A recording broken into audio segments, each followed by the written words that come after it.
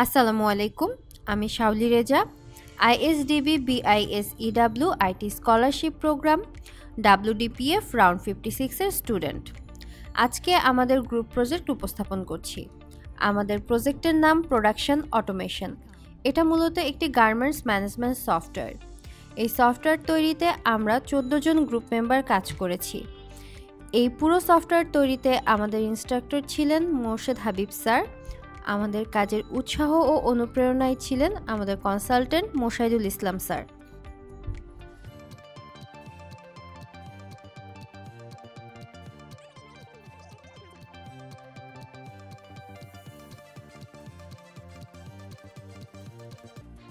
আমাদের production automation সফটওয়্যারটিতে যা যা ফিচার থাকছে সেগুলো হলো inventory management, production management, financial management, sales and order management.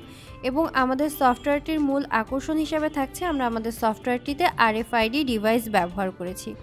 RFID device ব্যবহার করার মাধ্যমে আমরা আমাদের worker progress, auto processing স্টেপসগুলো tracking করতে পারবো আর বান্ডেল কোড অটো জেনারেট হবে। আমাদের সফটওয়্যারটিতে মেশিন হিসেবে আমরা RFID মেশিন, RFID ট্যাগ ব্যবহার করেছি। ডিজাইনের জন্য আমরা HTML5, CSS3, Bootstrap 5 ব্যবহার করেছি। ডেভেলপিংয়ের জন্য PHP, জাভাস্ক্রিপ্ট, jQuery এবং MySQL ব্যবহার করা হয়েছে। আমরা এখন আমাদের সফটওয়্যারটিতে লগ ইন করবো। ইউজার লগ ইন সিস্টেমে আমরা আলাদা আলাদা ইউজার অ্যাক্সেস লিমিট রেখেছি। একজন অ্যাডমিন পুরো সফটওয়্যারের অ্যাক্সেস পাচ্ছে, কিন্তু একজন ম্যানেজার বা একজন ওয়ার্কার শুধুমাত্র তার ফিল্ডে অ্যাক্সেস করতে পারবে। আমরা আমাদের ইউজার নেম এবং পাসওয়ার্ড দিয়ে সফটওয়্যারটিতে লগ ইন করছি। লগ ইন করার পরে আমরা আমাদের ড্যাশবোর্ডটি দেখতে পাবো। এখন আমরা আমাদের সফটওয়্যারের ড্যাশবোর্ডটি দেখতে পাচ্ছি। ড্যাশবোর্ডে আমাদের সফটওয়্যারের একটা সংক্ষিপ্ত ওভারভিউ দেখতে পাচ্ছি, যেখানে running orders, clients, task, employees show করছে। মান্থলি রিক্যাপ রিপোর্ট দেখতে পাচ্ছি। আমরা দেখতে পাচ্ছি লেটেস্ট অর্ডার এখানে শো করছে। রিসেন্ট পারচেসও আমাদের ড্যাশবোর্ডে শো করছে। এখন আমরা আমাদের সফটওয়্যারের প্রজেক্ট ম্যানেজমেন্ট সিস্টেমে চলে যাচ্ছি। আমরা এখন একটা প্রজেক্ট ক্রিয়েট করে দেখব। প্রজেক্ট নেম দিয়ে দিচ্ছি। প্রথমেই প্রজেক্ট নেম হচ্ছে আমাদের ফর এক্সাম্পল ব্লেজার।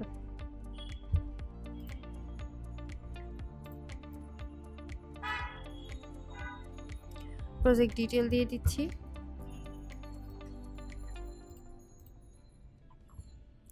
আমরা প্রসেসিং স্টেপস দিয়ে দিচ্ছি। আমরা দিলাম 3টা প্রসেসিং স্টেপস। এখানে প্রসেসিং স্টেপস আমাদের অটো জেনারেট হবে। যতগুলো প্রসেসিং স্টেপস দিব ততগুলো ফিল্ড অটো চলে আসবে। আমরা প্রথম প্রসেসিং স্টেপস দিলাম কাটিং, দ্বিতীয় প্রসেসিং স্টেপস দিচ্ছি ফিটিং, তৃতীয় প্রসেসিং স্টেপস দিচ্ছি প্যাকেজিং। সাবমিট করলে এটা আমাদের প্রজেক্টে অ্যাড হয়ে যাচ্ছে। এখানে দেখাচ্ছে আমাদের প্রজেক্টটি ক্রিয়েট হয়ে গিয়েছে। আমরা যে প্রজেক্টটি ক্রিয়েট করেছি সেই প্রজেক্টের এগেইনস্টে আমাদের যা যা র ম্যাটেরিয়ালস প্রয়োজন হচ্ছে, আমরা র ম্যাটেরিয়াল ফিল্ড থেকে সেই র ম্যাটেরিয়ালগুলো অ্যাড করে নিচ্ছি। আচ্ছা, আমরা র ম্যাটেরিয়াল অ্যাড করছি। আমাদের র ম্যাটেরিয়াল হচ্ছে লেদার, ক্যাটাগরি ফেব্রিক, প্রাইস দিয়ে দিচ্ছি, ইউনিট হচ্ছে মিটার। সাবমিট করলে আমাদের র ম্যাটেরিয়াল অ্যাড হয়ে গেল। আমাদের র ম্যাটেরিয়ালস অ্যাড হয়ে গেছে। র ম্যাটেরিয়াল অ্যাড করার পরে আমরা আমাদের প্রজেক্টের বাকি অর্ডারগুলো কমপ্লিট করে নিচ্ছি। অর্ডার লিস্টে যাওয়ার পরে অ্যাডারে যাচ্ছি। অ্যাডারে যাওয়ার পরে আমাদের ইনভয়েস আইডিটা অটো জেনারেট হয়েছে। তারপর আমি প্রজেক্টের নেমটা দিয়ে দিচ্ছি। তারপর আমি বায়ার অ্যাড করে নিচ্ছি, ইউনিটটা অ্যাড করে নিচ্ছি, মিটার। প্রজেক্ট ম্যানেজার আমি অ্যাড করে নিচ্ছি। এখানে আমার এই প্রজেক্টে যে ম্যানেজার হিসেবে থাকছে, সুপারভাইজার অ্যাড করে নিচ্ছি। এখানে আমার কোয়ান্টিটি অ্যাড করে নিচ্ছি, অর্ডারে কতগুলো কোয়ান্টিটি থাকবে। এখানে রেটটাও অ্যাড করে নিচ্ছি। রেট অ্যাড করার পরে আমার এখানে টোটাল প্রাইস জেনারেট হয়ে গেছে, অটো জেনারেট হয়ে গেছে। এখানে আমি স্টার্টিং ডেট দিয়ে দিচ্ছি, আমি একটা এন্ড ডেট দিয়ে নিচ্ছি, স্ট্যাটাস দিচ্ছি রানিং। সাবমিট করার পরে আমার অর্ডার লিস্টটি শো করছে। এরপর আমি চলে যাচ্ছি ওয়ার্কার অ্যাসাইনে। আমার অর্ডার লিস্টটি দেখাচ্ছে। আমি এখন এই অর্ডারের এগেনস্টে ওয়ার্কার অ্যাসাইন করে নিচ্ছি। ওয়ার্কার অ্যাসাইন আসলে আমার এই প্রজেক্টের আন্ডারে অটো প্রসেসিং স্টেপসগুলো চলে আসছে। আমি এখানে ওয়ার্কারের নেম দিয়ে দিচ্ছি, ডিউরেশন দিয়ে দিচ্ছি, মেশিন নাম্বার দিয়ে দিচ্ছি, মেশিন নাম্বার 4 আমি অ্যাড করে নিচ্ছি। ওয়ার্কার অ্যাসাইন করা হয়ে গেছে। আমাদের ওয়ার্কার অ্যাসাইনের পরে এই অর্ডারের এগেনস্টে আমরা আমাদের বান্ডেল কোড জেনারেট করে নিব। আমাদের আরএফআইডি বান্ডেল কোড জেনারেট করে নিব। আমাদের আরএফআইডি মেশিনের মাধ্যমে আমাদের বান্ডেল কোডগুলো অটো জেনারেট হয়েছে। আমরা এখন সাবমিট। বান্ডেল কোড জেনারেট করার পরে এখন আমরা চলে যাচ্ছি আমাদের পরবর্তী স্টেপ, ট্রান্সফারে চলে যাচ্ছি। ট্রান্সফারে যাওয়ার পরে আমাদের প্রত্যেক অর্ডারের এগেনস্টে কোন কোন ওয়ার্কার কোন কোন স্টেপসে কাজ করছে সেটা শো করছে, এবং প্রত্যেক ওয়ার্কার যখন তার কাজ রিসিভ করছে তখন আরএফআইডি ট্যাগ স্ক্যান করে কাজ রিসিভ করছে। কাজ রিসিভ করলে receive date, transfer date, receive date show করছে এবং টার্গেট ডিউরেশন শো করছে এবং সাথে স্ট্যাটাস শো করছে। যখন কাজ রিসিভ করছে তখন স্ট্যাটাস শো করছে রানিং। তারপর ওয়ার্কার যখন তার কাজটি সে সম্পন্ন করার পরে আবার আরএফআইডি ট্যাগ স্ক্যান করলে কাজটি ট্রান্সফার ডেট এবং তার কমপ্লিট ডিউরেশনটা শো করবে এবং স্ট্যাটাস শো করবে রাইট টাইম। আসসালামু আলাইকুম। পরবর্তী ধাপসমূহ বর্ণনা করতেছি আমি মোহাম্মদ আবদুল্লাহ আল নাজাদ। আমাদের প্রোডাক্ট ফিনিশড হওয়ার পরে আমরা ফিনিশ প্রোডাক্টে যখন রিপোর্টটা দেখব তখন রিপোর্টে গেলে আমরা দেখতে পারবো যে আমাদের রিপোর্টটা 100% কমপ্লিট হয়েছে অর্ডার। এখন আমরা ফিনিশ প্রোডাক্টে যাব। ফিনিশ প্রোডাক্ট লিস্টে যাওয়ার পরে আমরা দেখতে পারবো যে এখানে আমাদের 5টা ব্লেজার অর্ডার করা হয়েছিল এবং 5টা কমপ্লিট হয়েছে। এর পরবর্তী ধাপে আমরা শিপিংয়ে যাব শিপিং করার জন্য। এখন আমরা শিপিংয়ে যাই, আমরা একটা শিপিং অ্যাড করে দেখাই কিভাবে আমরা অ্যাড করি।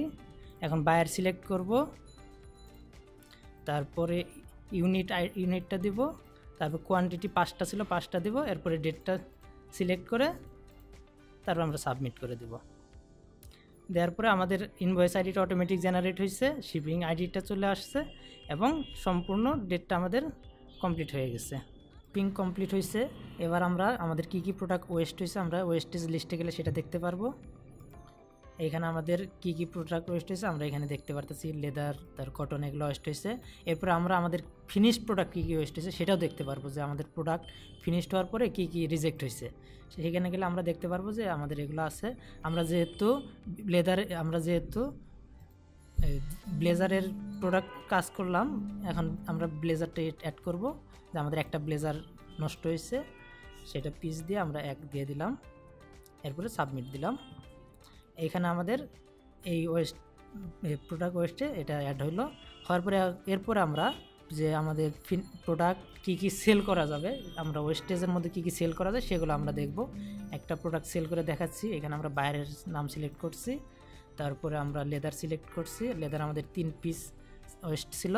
এরপরে আমরা কোয়ান্টিটি দিব, যে এখান থেকে আমরা কয়টা বিক্রি করব। একটা বিক্রি করলাম, এখানে প্রাইস দিয়ে দেব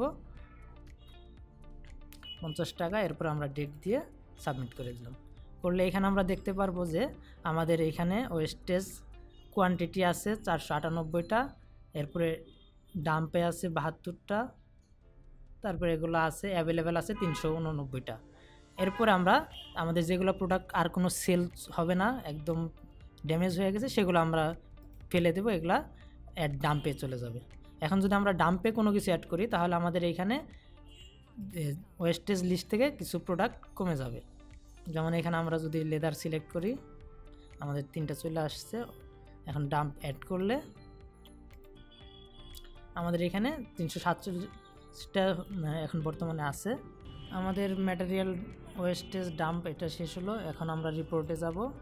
রিপোর্টে যাওয়ার পরে আমরা ম্যাটেরিয়াল স্টক রিপোর্টটা দেখতে পারবো। এখানে আমাদের পারচেজ কোয়ান্টিটি কতগুলো আমরা পারচেস করছি, কি পারচেস করছি, তারপর কোনটা ওয়েস্টেজ হয়েছে, রিটার্ন হয়েছে, অ্যাভেলেবেল আছে, এরপরে ইউনিট প্রাইস এবং টোটাল প্রাইসটা দেখতে পারবো। এরপর যদি আমরা ডিটেলসে যাই, ডিটেলসে গেলে কোন তারিখে আমি পারচেস করছি সেটা দেখতে পারবো, যে এখানে আবার কোন তারিখে কোনটা ওয়েস্টেজ হয়েছে সেগুলো আমরা এখানে এই লিস্টে দেখতে পারবো, এবং আমাদের ক্লোজিং স্টকে কতগুলো আছে সেটাও আমরা দেখতে পারবো। এরপরে আমরা যদি ফিনিশড প্রোডাক্ট লিস্ট রিপোর্টে যাই, তাহলে আমরা দেখতে পারবো এখানে ফিনিশড প্রোডাক্টে কি আমাদের আছে, স্টকে কয়টা আছে, স্টক আউট কয়টা হয়েছে, ওয়েস্টেজ কয়টা হয়েছে, কারেন্ট স্টকে কয়টা আছে এবং কোন ডেটে এটা কয়টা আছে সেটা দেখতে পারবো। এরপর আমরা এক্সপেন্সে গেলে আমরা এক্সপেন্স লিস্ট দেখতে পারবো, যে এখানে আমাদের কোথায় কি ব্যয় হয়েছে। আমরা যদি এখানে রিপোর্টে যাই, রিপোর্টে গেলে আমরা দেখতে পারবো যে আমাদের শপিংয়ে 200 টাকা এক্সপেন্স হয়েছে। এরপর আমরা এখান থেকে এক্সপেন্স ক্যাটাগরিতে গেলে দেখতে পারবো যে আমাদের এখানে শপিং আছে, ট্রাভেলিং আছে। এরপর যদি অন্য কোনো জায়গায় আমাদের এক্সপেন্স হয়ে থাকে আমরা সেটা এখান থেকে অ্যাড করতে পারবো। এরপর আমরা বায়ারে গেলে এখানে বায়ার লিস্টটা দেখতে পারবো, যে আমাদের কে বায়ার আছে, তারপর বায়ারের ইমেল ডিটেলস সম্পূর্ণ দেখতে পারবো এবং তাদের ব্যাংকের ইনফরমেশনগুলো আমরা এখানে দেখতে পারবো। চাইলে আমরা এখান থেকে আপডেটও করতে পারবো। এরপর আমরা বায়ার যদি পেমেন্ট করতে চাই, তাহলে বায়ার পেমেন্ট করলে বায়ার পেমেন্টটা আমরা এখানে দেখতে পারবো, যে কোন বায়ার আমাদের কত পেমেন্ট করছে, কত তারিখে, আর কোন মেথডে সে পেমেন্ট করছে সেটা আমরা এখানে দেখতে পারবো। এরপরে আমরা যদি বায়ার কী প্রোডাক্ট রিটার্ন দিছে সেগুলো যদি আমরা দেখতে চাই, তাহলে আমরা দেখতে পারবো যে কোন বায়ার কত তারিখ কী প্রোডাক্ট রিটার্ন দিছে এটা দেখতে পারবো। তারপর আমরা বায়ারের পে লেজারটা দেখতে পারবো, যে বায়ার আমাদের কত টাকা পেয়েবল ছিল, কত টাকা পে করছে এবং তার ডিউ কত টাকা আছে। এখন আমরা ভিউ লেজারে গেলে এখানে আমরা তার ইনভয়েস আইডি এবং ডেবিট ক্রেডিট সম্পূর্ণ দেখতে পারবো, আমরা যে তার টোটাল অ্যামাউন্ট কত টাকা আছে এটা দেখতে পারবো। এখন আমাদের বায়ার পেমেন্ট লিস্ট দেখার পরে আমরা সাপ্লায়ার আছে, সাপ্লায়ারের লিস্ট দেখবো, কে আমাদের সাপ্লায়ার আছে। এখানে আসলে আমরা সাপ্লায়ার দেখতে পারবো, সাপ্লায়ার ফোন নাম্বার, তারপর অ্যাড্রেস, তারপরে তার ব্যাংক ইনফরমেশন দেখতে পারবো। এরপর আমরা সাপ্লায়ারের পেমেন্ট লিস্টটা দেখতে পারবো, যে কোন সাপ্লায়ারকে কত পেমেন্ট করছি, কোন মেথডে পেমেন্ট করছি, কোন তারিখে পেমেন্ট করছি, এগুলো দেখতে পারবো।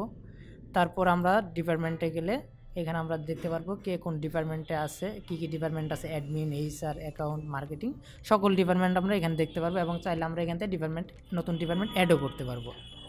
এরপর আমরা ইউজারে যাব, ইউজারে গেলে এখানে আমরা ফুল ইউজার লিস্টটা দেখতে পারবো, যে এখানে আমাদের নাম দেখতে পারবো, সে কোন, তার ডেজিগনেশন কি দেখতে পারবো, তার ডিপার্টমেন্ট দেখতে পারবো।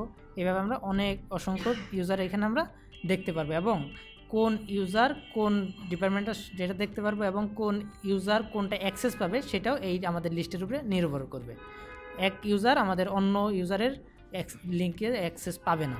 এখন আমরা মেশিনে যাব, যে আমাদের যে ডিভাইসটা আছে সেই ডিভাইসে যদি কোনো সমস্যা দেখা দেয়, তাহলে আমরা সেই ডিভাইসের ভিতরে একটা বাটন আছে, সেই বাটনে ক্লিক করলে আমাদের এই লিস্টটা এসে জমা হবে। যেমন এখানে আমাদের একটা ডিভাইস ইরোড দিছিল, ফিটিংয়ের যে ডিভাইসটা ছিল সেখানে ইরোড দেখাচ্ছে, তার জন্য ইরোড ইয়েস আসছে এবং কত তারিখ কয়টার সময় সেই ইরোডটা হয়েছে সেটা আসবে। বাকিগুলো ঠিক আছে, সেই জন্য ইরোড নো আছে এবং এখানে কোনো ডেট নেই।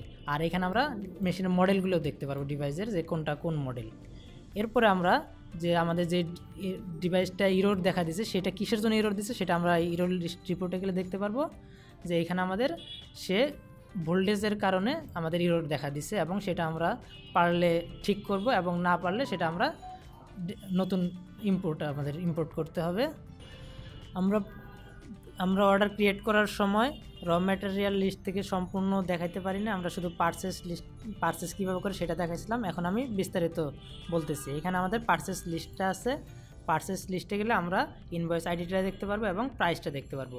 চাইলে আমরা এখানে ভিউতে যাই, আমরা এখানে ডিটেলসটা দেখতে পারবো, যে ম্যাটেরিয়াল কোনটা কিনছে, সাপ্লায়ারের নাম কি এবং ইউনিট কত, কোয়ান্টিটি কত, প্রাইসটা কত। এখানে আমরা চাইলে প্রিন্টও করতে পারি, এখান থেকে প্রিন্টের অপশন ইন্টারফেস চলে আসছে। এখন আমরা র ম্যাটেরিয়াল লিস্টটা দেখবো, যে এখানে আমাদের কি কি আছে, ফেব্রিক, থ্রেড, বাটন, তারপরে ইয়ার্ড, কটন, এগুলো আছে এবং এগুলো ইউনিট আছে, মিটার, পিসেস, এরপরে ক্যাটাগরি আছে, কালার আছে, বাটন আছে, এগুলো আছে।